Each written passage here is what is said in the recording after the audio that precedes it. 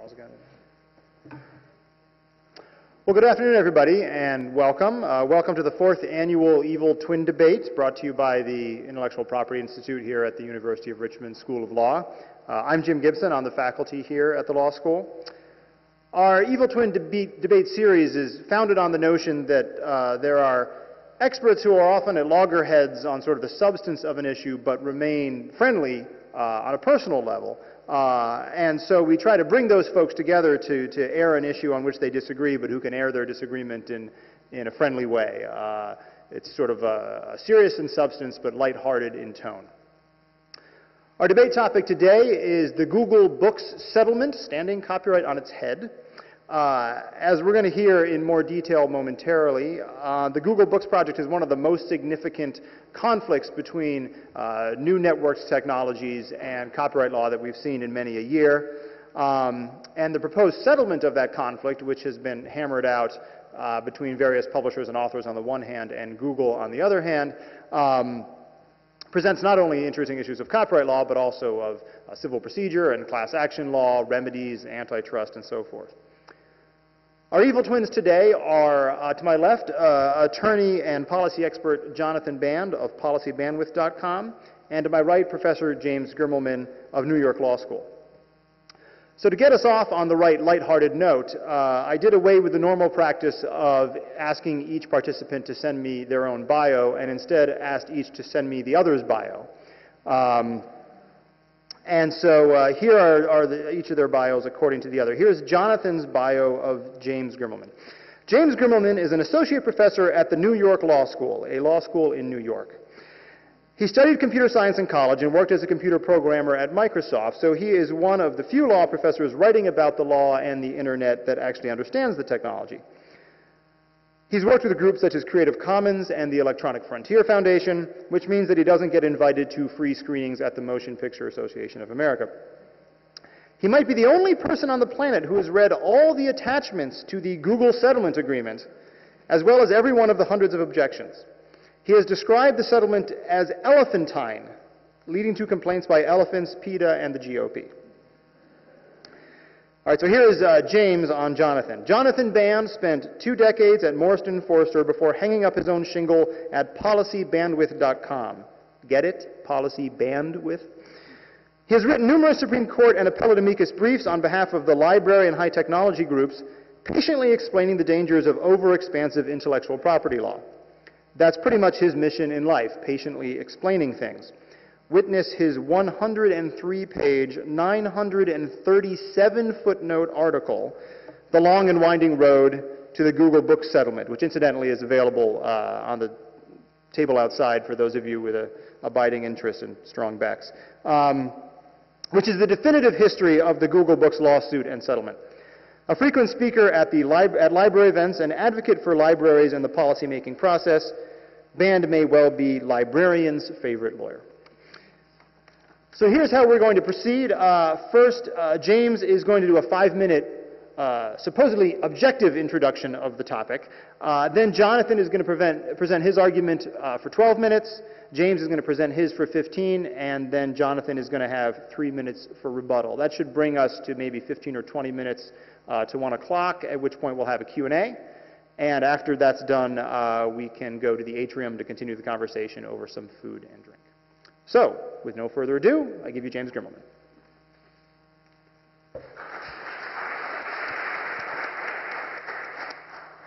So, thank you to Jim and to all of you for having us here. And let me tell you a bit about the history of the project and the settlement.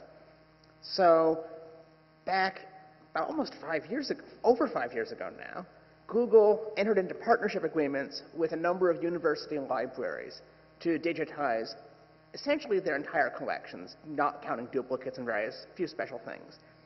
Basically, Google would come to the library, bring up a big truck, take away lots of books, make digital copies of all of them, and repeat the process again and again. It's up to somewhere around 15 million books now. What Google does with these digital copies is it recognizes all the text in them, makes an index of the words and what pages they appear on, and then has a search engine at books.google.com. You can just type in a phrase and see every page of every book it appears on. Well, actually, you can't quite see every page. What Google would do would be to show a short snippet of a couple of sentences before and after the book, after the phrase in that particular book, that particular page. Copyright owners, unsurprisingly to us, but perhaps surprisingly to Google, weren't thrilled with this action, and Google, after a few months, relented and let them fill out a form removing their books from the program. That wasn't enough.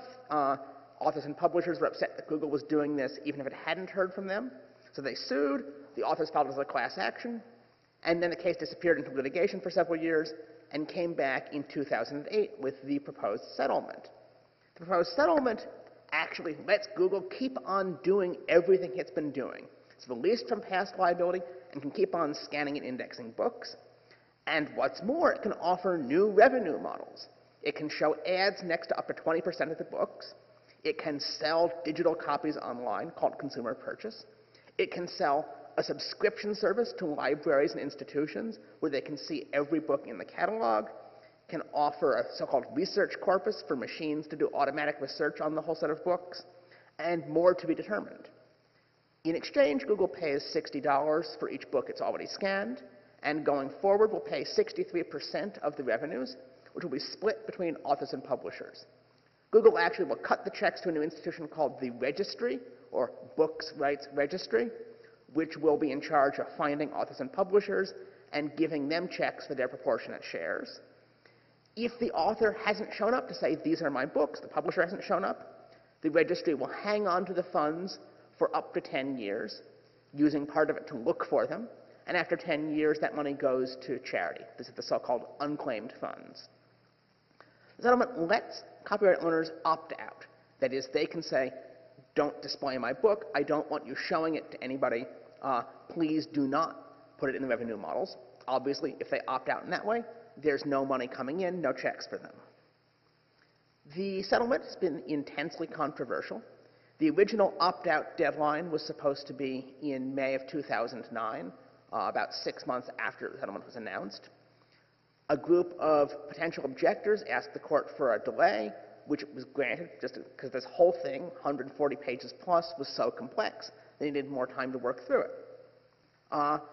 That fall, there was a filing deadline for opt-outs and objections. Several dozen heavily briefed objections were filed, including a statement of interest from the Department of Justice, which said it had some little antitrust and class action concerns with the settlement. In response to this, Google and the authors and publishers took it off the table, asked for another month to renegotiate some details, and they came back with a revised version, which had a revised set of deadlines, so this all happened in January and February of this year. As it turned out, perhaps unsurprisingly, the changes didn't really satisfy anyone, and so the U.S. Department of Justice filed another statement of interest saying, we still have these various concerns, and the same usual crowd of suspects, some of Google's competitors like Microsoft and Yahoo, some public interest groups, and a number of authors and publishers who didn't like the terms of the class action filed objections.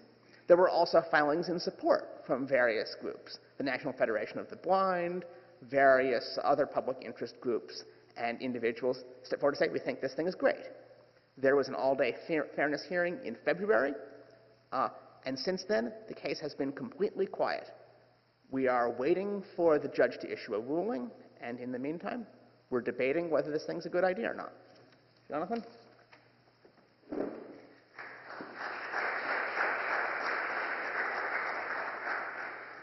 Thank you very much, James and Jim, for hosting this event and for all of you for coming. Now, if I had to give that summary, it would have taken 3 times as long. So that's why James has the unique ability to describe this controversy in a very succinct and clear way. I just kind of go into everything in more detail. So the big issue, sort of what we're debating now, is what should the judge do? Should he approve the settlement or not? Again, as all of you know, under Rule 23 of the Federal Rules of Civil Procedure, if there is a class action settlement, the settlement needs to be approved by the judge. And just to a slight digression, the reason why you need to have the judge approve the settlement. Judges don't typically approve settlements, but why you need to have the judge approve the settlement with class actions is because the whole point is Congress felt there was a need to protect the members of the class from the class action lawyers. So the whole point of a class action settlement really is making sure that the class action settlement is fair, reasonable, and adequate to the members of the class because, again, historically, that's the class action lawyers have taken advantage of the process. You know, they file on behalf of the class, and then the settlement, usually the only people who make any money under the settlement are the class action lawyers. You know, they get $30 million, and you, as a member of the class, get a coupon to buy something at a future date. So really what we're talking about here now, and what we're going to debate is, should the judge approve the settlement? So, and I think with some hesitations and some reservations, the judge should approve the settlement.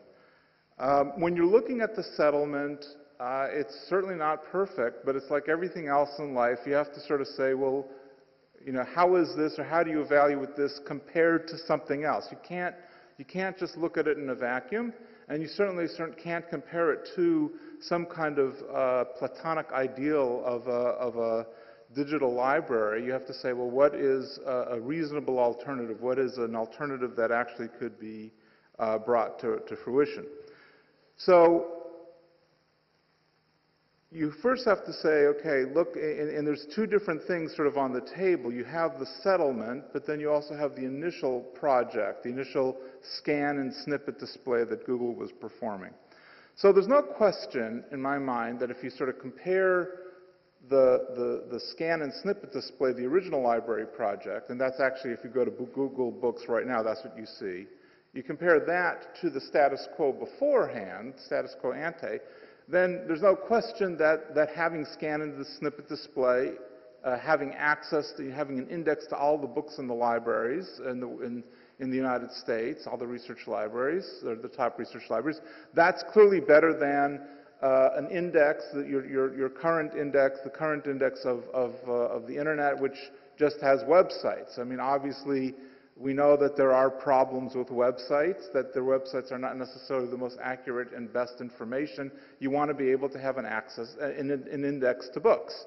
Now, books have their own problems, obviously, but it's certainly a richer and more authoritative source of information than just websites. So if you compare scan and snippet display to just the World Wide Web, obviously that's a step forward to have the ability to index to all the books.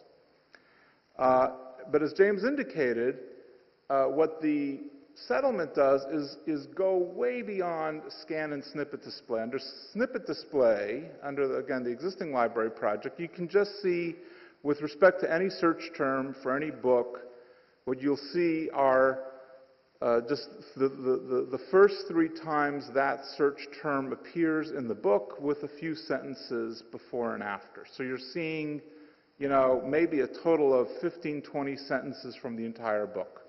So that's useful to find, is the book relevant, but you can't really do much research with it. Under the settlement, what you would be able to do is you would be able to see, first under the preview, you'd be able to see up to 20% of the book. Now that's a whole lot better than being able to see just 15 sentences, let's say. And not only that, but it's free. It's a free service. Advertising, ad revenue would be funding it, but it would be free to the user. So that is an amazing research tool, when you think about it, that any user anywhere in the United States would be able to get access to, basically see 20% of the books of all the top research libraries in the country. I mean, just think of what a kind of an amazing research tool that would be. But then, as James mentioned, it gets better. Okay, just like you know, those ads on television, you know, for the slicing and dicing products. It gets better because you can have the consumer purchase. That would sort of be like the Kindle or whatever, being able to get perpetual online access to a particular book. So let's say through the preview you were able to find several good books that would be responsive to what you want, but you're able to find the exact book that you want. Now you can actually buy that book. You can buy perpetual access to that book, and that access the pricing would be set algorithmically, but at least initially about 80% of the books would be available for less than $10. So that's actually a pretty good deal, and a lot would be, it starts like from $2 and goes on up. So the books would be much less expensive than they would be under the Kindle right now. But it gets better yet, because if you're a student at a university, so let's say if you were here at the University of Richmond, if you're a student here, a faculty member, the institution presumably would get an institutional subscription to the full text of all the books in the database. So again, you from sitting right now, sitting here, or well, you wouldn't want to do it during this discussion, right? But afterwards, I mean, you could, whether it's, if you're sitting in a class, or if you're sitting in the library, or sitting in your apartment, you would be able to get full text access on your computer to the full database, which would presumably be 15, right now, as James indicated, 15 million books, and I think Google is ultimately hoping to get up to 30 million books. That's a lot of books. I mean, just again, think of it in terms of the enormous research benefits. But it gets better still, because it would not only be available to the services would all be screen reader enabled, so that the visually disabled would be able to have access to all that. I mean, so again, they would be able to have access to the sort of read aloud functions and other navigation tools for all of these services. So again, and right now the visually disabled have access to such a tiny, tiny sliver of books that this would really be radically transformative to them, which is why the associations representing the visually disabled are so supportive of the settlement. So everyone thinks, or virtually everyone thinks, that the services provided under the settlement are terrific. So what's the problem? Well, as James indicated, the two problems are largely how these services were reached, i.e. it's through a class action settlement to a copyright lawsuit rather than legislation. And the other problem is who is providing the service, i.e. that it's just Google. This is a service only Google will be able to provide. It won't be a competitive service.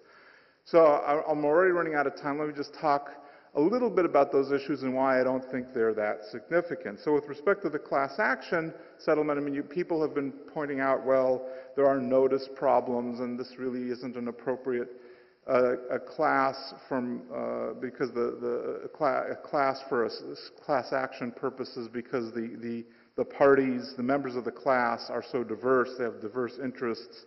An issue that was really important for the Justice Department was the settlement sets up these forward-looking licensing models, all these commercial display models that we talked about, the preview, the consumer purchase, the institutional subscription, which are far broader than the original lawsuit, right? The original lawsuit was about the act of scanning and the snippet display, sort of displaying 15 sentences, right? A very narrow product, but what the settlement comes up with these much broader revenue models. And so the Justice Department and others are saying, well, you can't do that.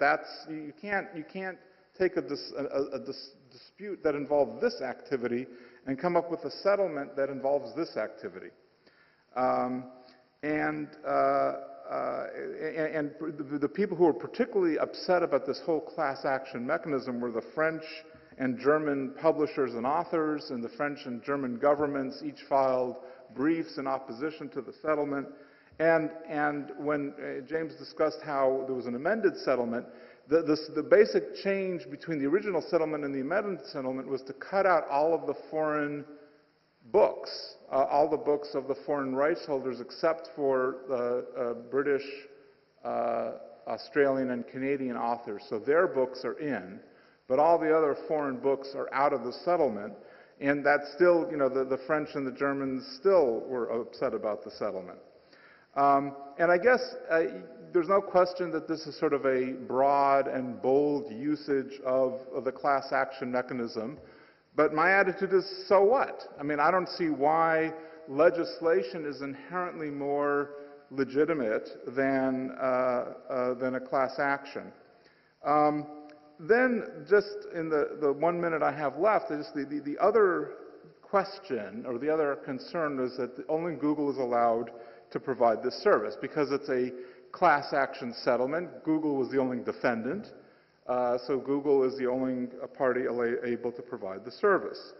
Now, but that's not quite right, because the way it's all going, part of the deal was that Google, when Google takes a book out from a library to scan it, it keeps a copy of the digital scan for its database, its search database, but the library gets a copy back. And so the libraries now have pooled together all their copies, and they have, in essence, a huge database also of all these books. So they have, it's called the Hati Trust, and right now there's a database that's run by the libraries with 15 million books. Now, what they're able to do with it right now is pretty limited, but there is this alternate database out there. But the notion that somehow we need to have more competition and just having Google provide the service sort of runs opposite to a lot of the concerns in the class action, meaning that in the class action settlement, with the concerns about having a class action settlement are that somehow it's unfair to all the rights holders that the rights are being determined in this manner without their input. But then if you're going to say, well, we need to have a solution that allows not only Google to trample on their rights, but allows Microsoft and Yahoo and Amazon to trample on their rights, how is that better? And you can see that at the end of the day, the concerns between using the class action mechanism to settle this, to resolve this, as opposed to legislation, but concerns about that as opposed to the competitive concerns with respect to Google, those concerns are in tension with one another, right? That if you're worried that this isn't fair to rights holders, how could it possibly be fair to allow more service providers use these books and provide access to the books? And the final point also, in terms of, even if you do say that this does give Google an advantage, somehow a competitive advantage over the competitors, two related points. One is that Microsoft and Yahoo, in fact, did start to provide this kind of service. They did start scanning books, but they dropped out because they didn't think it was a viable market. So if they didn't think it was a viable market 5 years ago, why should we care about the fact that now Google is going to continue moving in this direction? The second point, and I'll stop with this, is in the end, in the final analysis, the number of, even though we're talking about a lot of books, okay, maybe 30 million books, these are the 30 million books that are in copyright but out of print, right? So it's a lot of books, but there's a reason why these books are all out of print. These are older books, they're more academic books. We're not talking about Scott Turow, right? Those books are in print, and are really not covered by the settlement in the same way. And so in that market, sort of if you sort of look at the number of books sold and what goes on in the future, I mean, for the market for in-print books, Amazon rather, is by far the largest player, has a huge market share, and in terms of, you sort of say, sort of looking forward 5 years or 10 years, say how many books are going to be sold through the Google Books under the Google Books settlement? Again, a lot of titles, but we're basically talking about these out-of-print books, as opposed to how many books is Amazon going to be sending through the Kindle? The number, Amazon, I would not be surprised if Amazon every year will sell 10 times as many books or 100 times as many books as Google will through these services. And so at the end of the day, it's all sort of very intellectually interesting, but in terms of the impact on the book marketplace generally, it really is not that significant. And with that, I'll sit down. Thank you very much.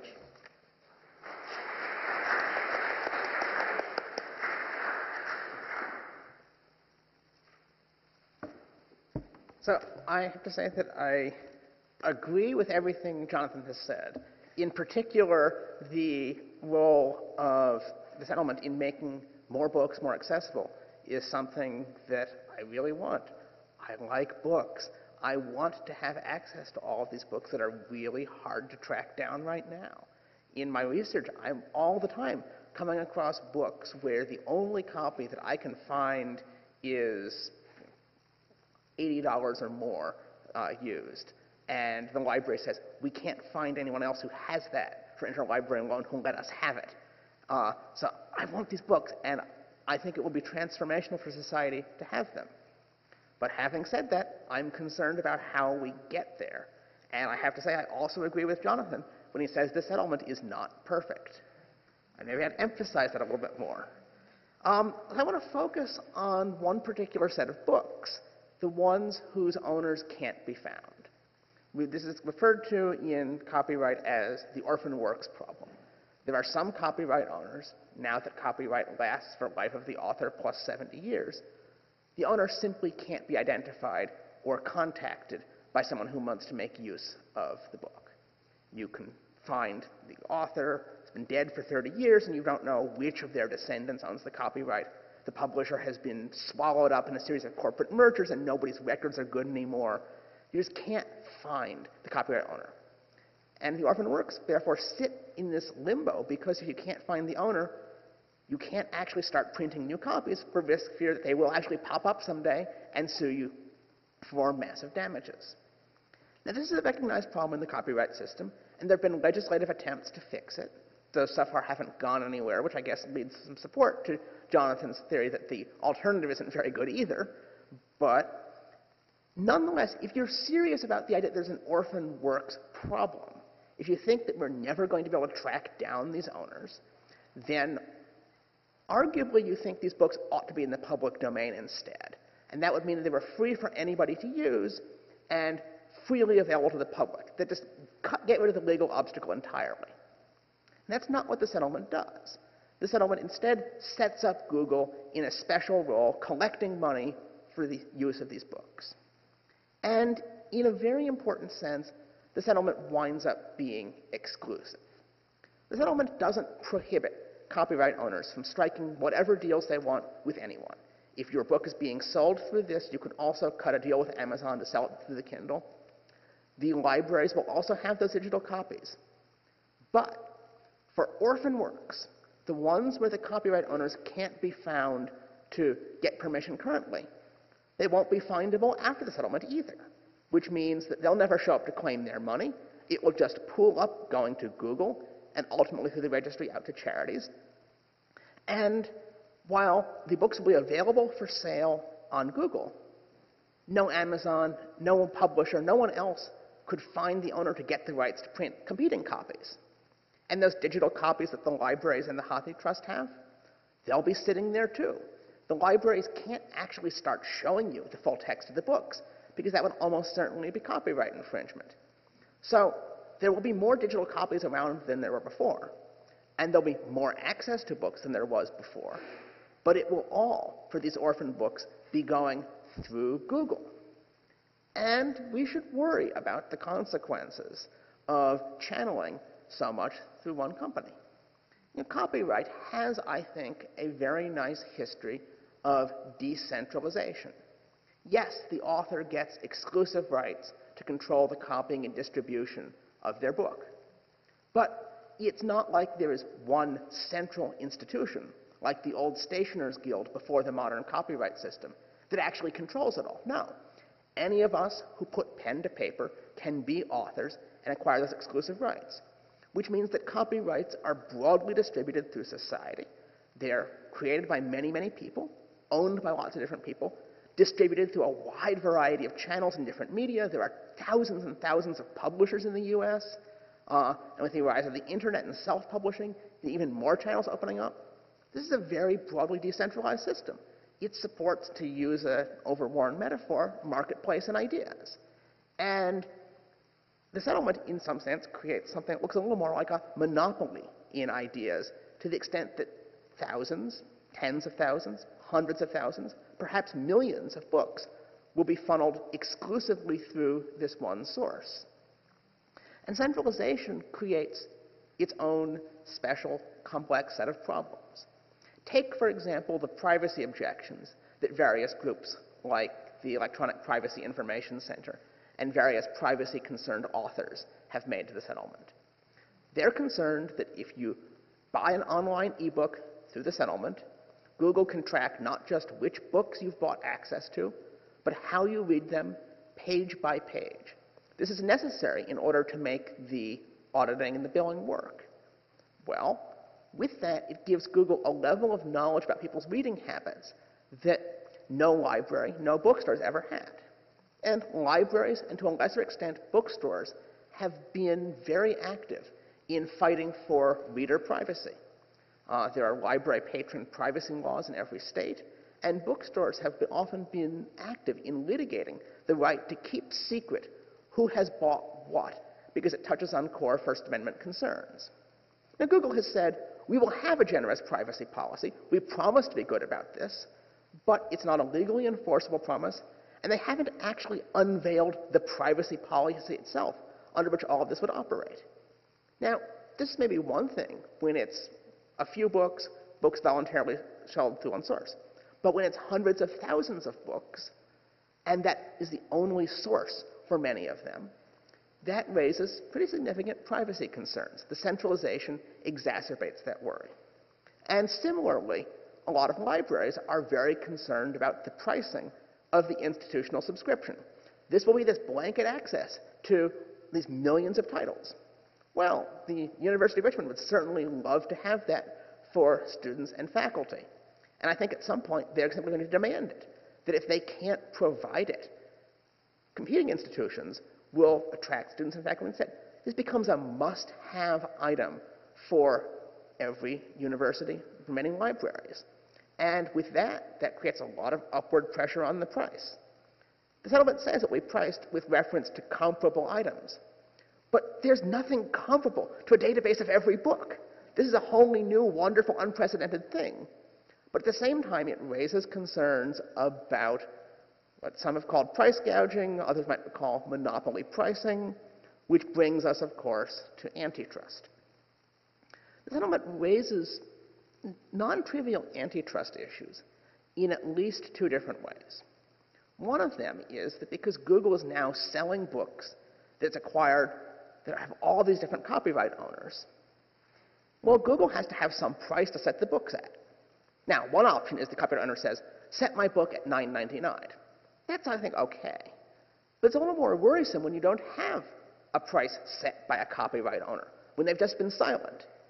And the settlement actually says that if the owner hasn't told Google what price to set, Google will set a price for them. So we've got one institution that has been collectively delegated pricing responsibility by thousands and millions of competitors. So competitors getting together to pool all their rights to one institution that sets prices collectively on behalf of all of them. This sounds dangerously like a cartel for e-publishing. Now, there are lots of reasons to think that it might be harmless in practice, that the algorithm Google is told to use is supposed to maximize revenue for each individual rights holder rather than doing cartel pricing and jacking up the prices for everyone at once. There are other possible sources for many of these books. There are reasons to think that it may not lead to that result. Nonetheless, there's a serious antitrust issue here that requires seriously being thought through, and it's not necessarily clear that the settlement gets this right in every detail. There is a possibility that the government might need to come back in a few years down the road and say, whoops, this thing is monopolizing electronic books for many of these out-of-print, unavailable books. Perhaps more fundamentally, from an antitrust perspective, you have here now one district judge who has the power by signing a piece of paper to create a powerful, concentrated player in a market. Depending upon how you define it, if this is the market for out-of-print books, then arguably you can create a dominant player in that market. It's a little unusual to see the court system being used not to break up monopoly power, but to create it. So I think we should be very concerned about the judicial process that is used to concentrate power like that. That is, we should be paying very close attention to the class action issues raised by this settlement. And I agree with Jonathan again here. This is a boundary-stretching use of a class action. I would, in fact, go further and say it is unprecedented. There are simply no clear precedents that address a settlement that operates in this way, either for or against it. So we have to stitch together our thoughts about how to think about it from bits and pieces all around class action law.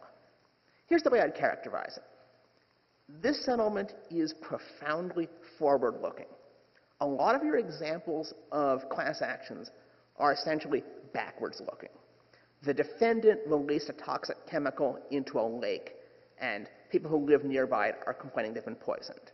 The defendant fixed the prices of wheat futures in the Northeast, and people who paid excessive prices for wheat futures think that they've been defrauded. There's a securities issue that happened, and people have been hurt by it. The employer is discriminating on the basis of pregnancy status, and people want it to stop. These are all directed to making the defendant pay for or stop doing something it has been doing in the past. In contrast, the settlement, by talking about full books rather than just the scanning and searching Google had been doing before, is directed to letting the defendant start doing something it has never tried to do in the past. So Google here would enter the book market, selling full text of books. If it didn't have a settlement allowing it to do this, that would be blatant copyright infringement, and it would get shut down like that.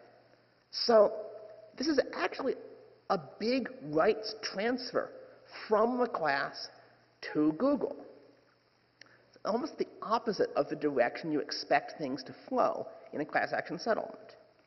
This kind of shaping future conduct through settlement isn't inherently illegitimate. I mean, courts have to deal with forward-looking remedies in one-on-one litigation. But when you get into a class action, this starts to look an awful lot like legislation. You're affecting the rights of millions of people, all of them in very divergent circumstances, going forward. That kind of prospective shaping of the copyright system is what Congress is supposed to do. Now, Congress has not exactly been very good on copyright matters, and I'm not terribly optimistic that this matter gets kicked over to them, that they will do better than this. Nonetheless, to quote Professor Pamela Samuelson on the settlement, just because one branch of government is broken, don't go breaking another. And I want to leave you with another possible settlement that I think shows the dangers that are possible if you break down the implicit barrier against this kind of forward-looking settlement. Imagine that it's 5 years ago, and BP has been setting up some oil rigs in the Gulf of Mexico doing offshore drilling, and one of them has a minor accident, and a few hundred gallons of oil get dumped into the Gulf. Class action lawyers are quick on the scene. A few of them file a lawsuit on behalf of all residents of the Gulf states against this oil spill and demanding compensation. And they sit down in the negotiating room, and after a while they sort of work things out. They come to an arrangement. It's like, we don't want to do this piecemeal lawsuit by lawsuit filing. Instead, we're going to work out a compensation scheme once and for all. BP will set up a guaranteed fund to pay anyone damaged by future oil spills in the Gulf. And you will have a system that will be a fast payment, very little proof of fault. It'll be accelerated payments. This will be great. People will know that they're safe from our drilling in the future. And to make absolutely sure about this, people say, so we'll release BP from customary liability. We'll just go to this compensation fund instead. And BP says, yeah. And to make sure that the settlement is absolutely adequate, the settlement will be filled with $500 million. That's got to be enough to pay for any possible damage. What could possibly go wrong? And then, settlement signed, approved. We've reshaped oil spill liability law going forward, and then we get to this past year, and you see exactly what can go wrong when this kind of legislative function is carried out by a court in the form of a class action settlement. I don't quite know what else the class action lawyers will do if we give them this tool, but I don't think that I want access to the books badly enough to give them that weapon. Jonathan?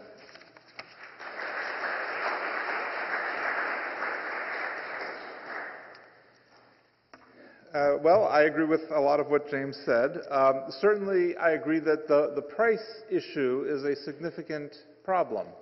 And so the question is what's the best way to deal with that? And we do have precedents. There is, in both ASCAP and BMI are both subject to the continuing jurisdiction of the Southern District, the Court for the Southern District of New York. There had been antitrust actions brought against both of them, and then there was a consent decree with the Justice Department, and subject to that there are price courts where the court has continuing jurisdiction over ASCAP and BMI, and they're able to regulate the prices of ASCAP and BMI. And I would think that there's, and this is the position that my library clients took with respect to the settlement, saying that the court should have continuing jurisdiction over the pricing issues, particularly with respect to the institutional subscription,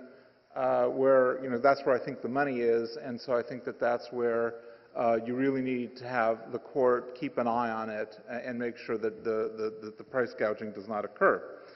With respect to the colorful example James gave of the of BP and sort of the bigger issue of the settlement, I must say that we need to remember that this settlement, even though it's forward-looking to some extent, it's backwards-looking too, i.e., it applies to a very set universe of books, meaning it only applies to books published before January 9th, 2009, or January 5th, 2009.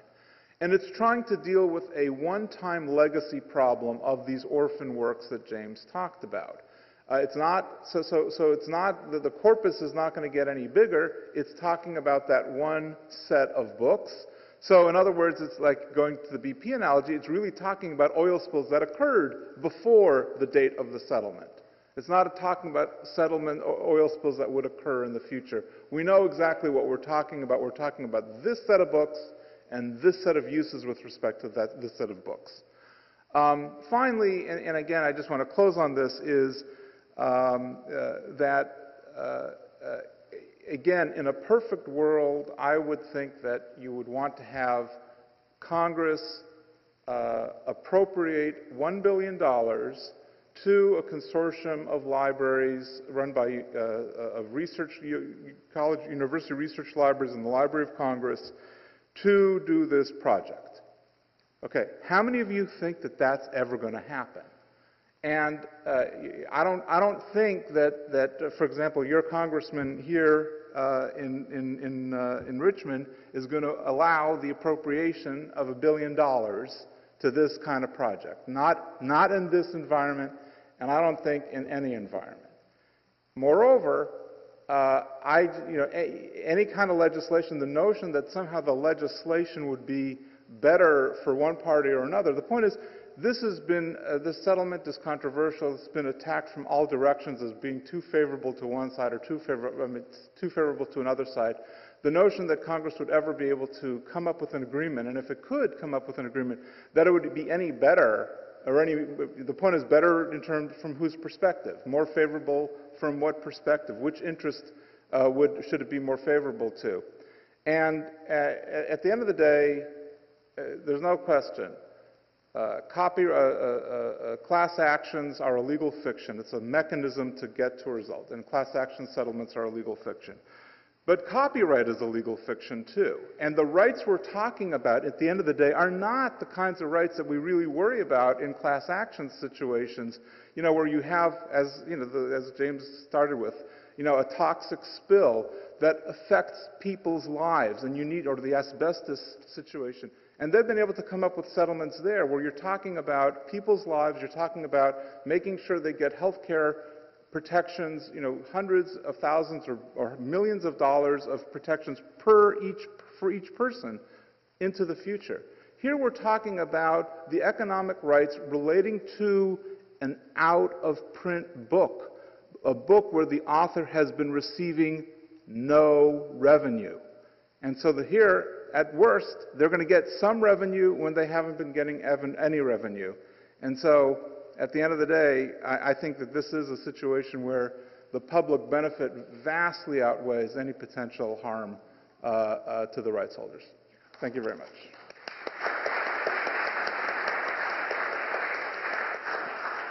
Okay, well, we have a few minutes left for questions, so if you have questions, you can come up to the microphone there, or I can come fetch you, or just give me a friendly wave. Anyone? Because I certainly have some. Well, I'll start off.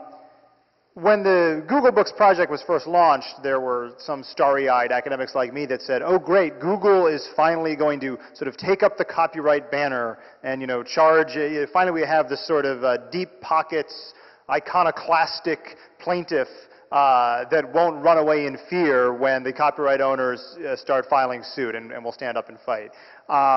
So I guess one way where you could get to the world that everyone thinks is a better world, where we have this sort of database available to the public, is for the case to proceed to an actual substantive judgment rather than settle, and for Google to essentially win a fair use argument, at least with regard to the sort of original snippet display plan they had.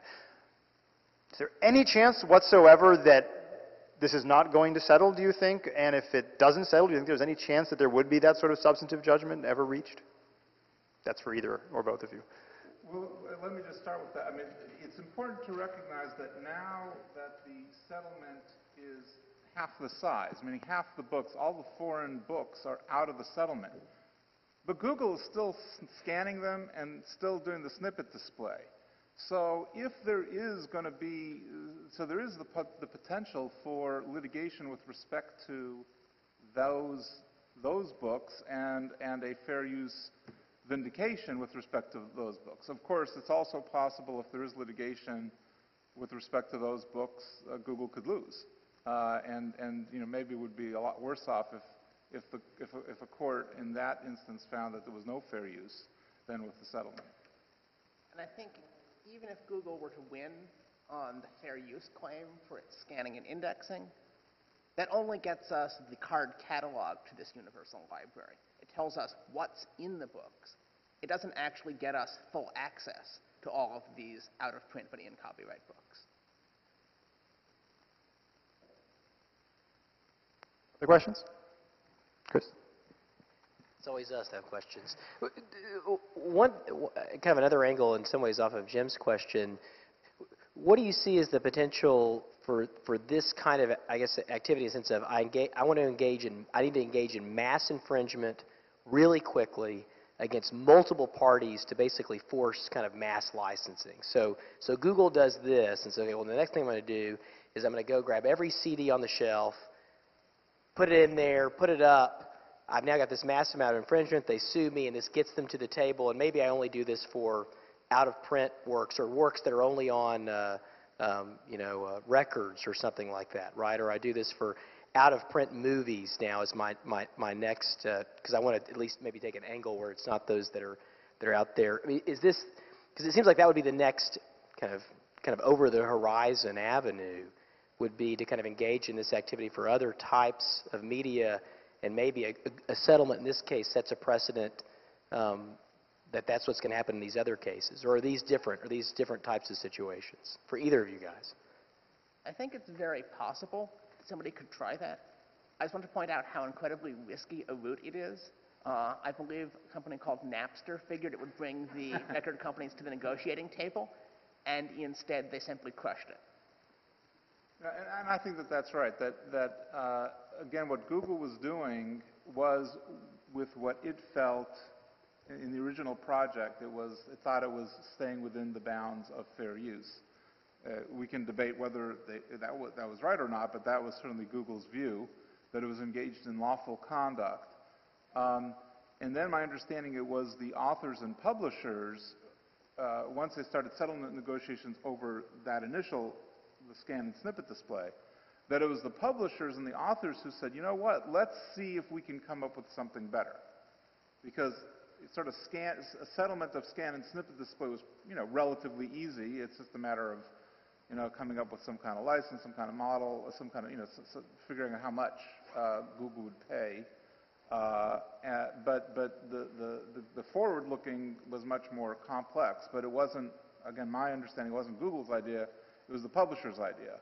And then they were able to sort of take advantage of this class action settlement mechanism to get to where they wanted to go. But given that that's where the parties want to go, I don't necessarily see that as a bad thing. It's an interesting mechanism to reduce transaction costs. For Google to have on the front end started to say, look, we're going to go search for all these individuals, et cetera, it was easier to say, look, I'm going to send now and ask for forgiveness later, right, in some ways, yeah. Right? And maybe I have a reason to say I'm not sending because it's fair use, but let's say even though I am, I really would like to make transactions with all these individuals, but this is a really nice mechanism for me to do that at a lower cost. And so it does seem like it would edge into saying, well, if I can do it in this area, maybe I can do it for all those movies that are out of print that I can't find. In some ways, the orphan work situation. Right. But to some extent, that's, if you sort of look at it from Google's perspective, that's already been its basic business model, meaning it scans the World Wide Web, right? I mean, it crawls the World Wide Web all the time. That's how it indexes all these websites. It's copying the World Wide Web into its search database all the time. And it doesn't get anyone's permission to do that. It just does it, and then sort of relies on two mechanisms. One is that a website that doesn't want to be crawled by a search engine can use a little bit of software, a header, an exclusion header that says, please don't crawl my website, and then they respect that. Or a person can just say, well, take me out of the database, and sort of an opt-out kind of situation. But the bottom line is that Google, to some extent already, that's how they operate now. And so for them, it was not a big leap to go from the web environment where you're just crawling and without asking permission and in essence relying on fair use or an implied license to this model. Well, I'm afraid we're going to have to call it there. I know some students have 1 o'clock classes, so thanks once again to Jonathan and James.